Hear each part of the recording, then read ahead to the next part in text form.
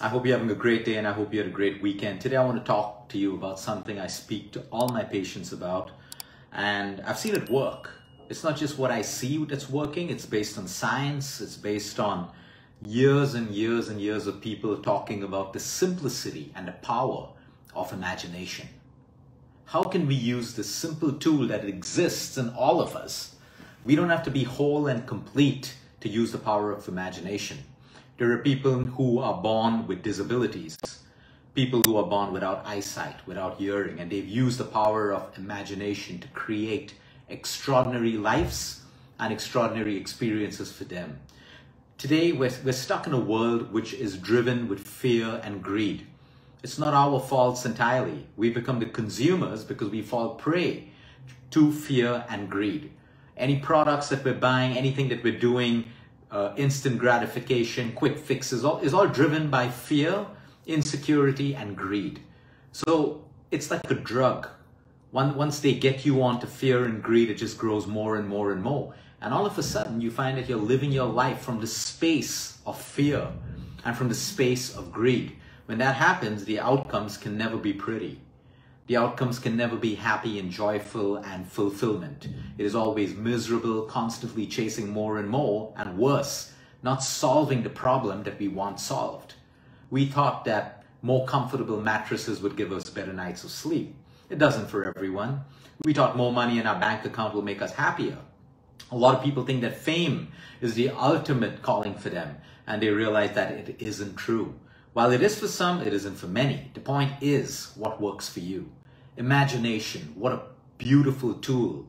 The power of imagination. What you're going to understand today is imagination, will.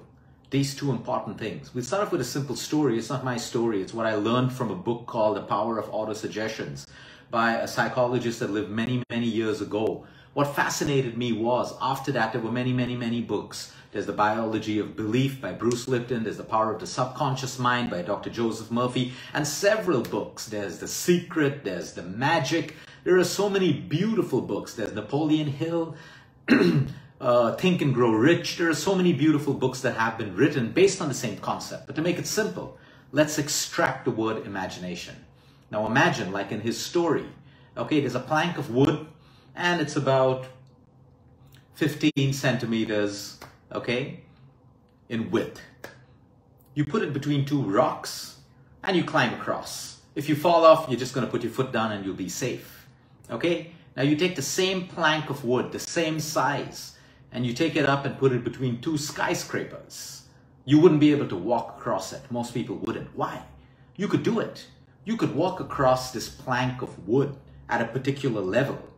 Your imagination, yep, you see yourself crossing it, you've done it. The same plank of wood, you've taken it up several stories high into a building, you can't do it.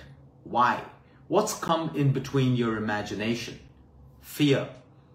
Fear doesn't allow you to do what you could imagine to do, what you imagined to do. You could do it when the plank of wood was lower and lower. What do we learn from this lesson? Everything that exists in today's world and in your life has started off with imagination, the good and the bad. When I look at a lot of my cancer survivors, while there is the hand of God over it, there is also the imagination of these patients. They just didn't believe that this disease should consume them.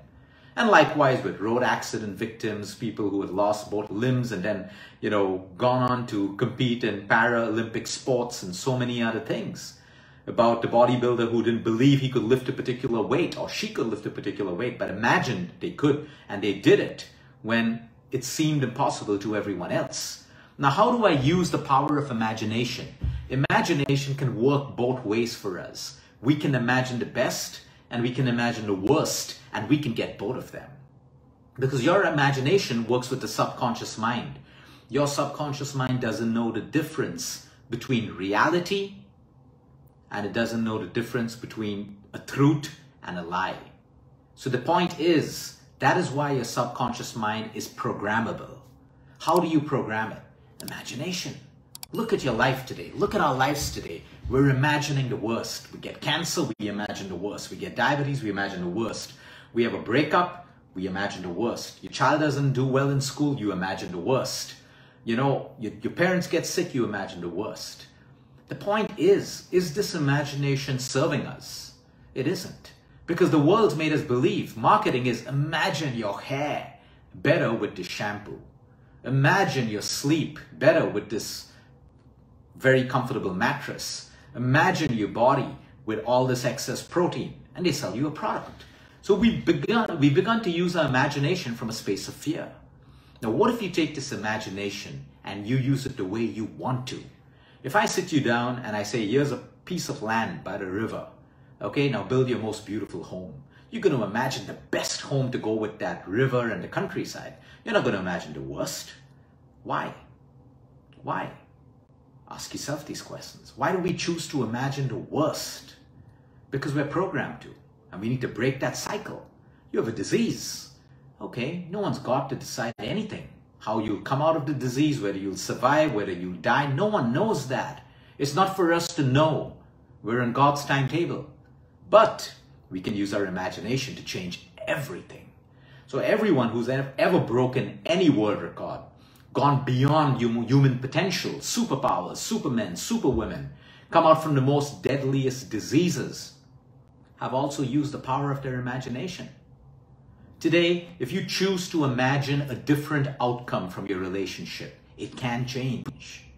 If you decide to imagine a different outcome from your treatment, it can change. And many times it won't, because if it's your destiny to die, if it's my destiny to die, I am going to die, period. But that doesn't stop us from imagining, because it's useless being in control of what we cannot see or what we cannot feel. If there's a relationship at work going bad, all it takes for you to do is start imagining the outcome that you want. Now, a lot of people say, oh, I don't want to do this. Why not? The other's not working for you. Your other way of living and your approach towards your relationship and everything else isn't working for you. So why not try flipping it on its head? Why not try imagining the outcome that you want? This is very, very close to visualization, and that's why the power of visualization is so strong, because you can visualize the outcome that you want. Now, a lot of people are afraid of using imagination and visualization because they're already scared of failing. They're scared of rejection, they're scared of disappointment, and that's why these people stay where they are, victims. The point is, you can't control that. And what's wrong with rejection? What's wrong with a little failure? Sometimes the things that we visualize and imagine for in our lives don't come to us because we're not meant for it, or it's not the right time. So we should be okay with failures and setbacks and disappointments and expectations not being met. The point is today, how are you going to take imagination? Right now, if you're feeling at the lowest point in your life, what are you imagining? I can tell you right now, you're imagining the worst out of your situation. Whether you have a disease, you're in a bad relationship, your business isn't doing well, your job, your work culture isn't great, your job isn't going well for you, your children aren't doing what you want, or, living up to your expectations. If you just start to imagine the outcome that you choose, that you want, and if you can align good with imagination, if you put imagination into creating evil and running out of ego and pride, running imagination out of ego and pride, it's never going to work for you. But when you can align good with imagination, powerful, powerful. I see it every day in my patients. A lot of my life is built on imagination as well. But the moment you start imagining things, a lot of people will start to point holes into it, shoot bullet holes into it, say, no, it's not possible, it's impossible, all of that stuff. Be careful of that. Still imagine. Still imagine. Imagine and put in the right action, put in the right amount of work, because imagination is the first step. And then you got to go on with living your work. So let's say you're in a bad job right now, but you want something. Imagine the outcome of it and go back to work. Go back to work. Just continue with that imagination. So when you shift the energy from imagining the worst and what you don't want into imagining the best and what you want, your life is going to change at every single level. So your homework is simple today. Make a list of all the things. Make a list of all your feelings, the not so good feelings. Now, what are you thinking and imagining? And how can you reimagine the outcome that you want? So a lot of people are stuck with weight loss and cravings of food and all of that stuff, and they've just built the worst imagination of the outcome. What if you start imagining that, okay, I'm doing my best, I'm working out, I'm doing everything, but when I eat a dessert, it just works for my body. It breaks down, it nourishes my hair, my skin, all of that. Imagine a different outcome. Now, of course, it's stupid if you're going to keep doing eat a dessert every single day or twice a day. That's common sense. The point is, you imagine the outcome of what you want anything in life to be. Do this 6, 7, 8, 9, 10 days and share with me how you feel, because I can guarantee you it's going to work for you. Imagination is driven with a deep desire. Now, just don't imagine yourself with $1 billion on an island and you're laughing it off and stuff like that. No. A deep desire to be that billionaire on an island, if that's your desire, or a deep desire to heal from your cancer or your disease, a deep desire that you get to that proper weight, or you build that proper business, or an idea of a business comes into your head. Deep desire. Imagine the outcome of how you're going to be when it happens. What is that outcome? You need to know it first for imagination to work. Have a great day, everyone. Until next time, eat smart, move more, sleep right, breathe deep. And remember, you care is all about you.